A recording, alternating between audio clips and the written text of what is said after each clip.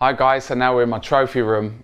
For me, the most prestigious room in the house, full of my trophies that I've won throughout my career, and a place where I come and just sometimes reflect and look back of what I've achieved. I had a dream as a young boy that I wanted to be a footballer. I never let anyone tell me any different, and I remember a small story from school when I met the careers officer. I went to see her and she told me that you'll never be a footballer, you have to have a real job. I sat there in tears as a young boy, thinking that that dream was never possible because she told me that. But I come out of the room believing that I wanted to be a footballer and that was my main goal in life. And still to this day now, that still sits in the back of my mind.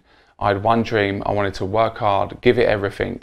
For me to win these trophies throughout my career, there's been some highs, there's been a few lows as well, but them lows have motivated me even more to push on to achieve my dreams.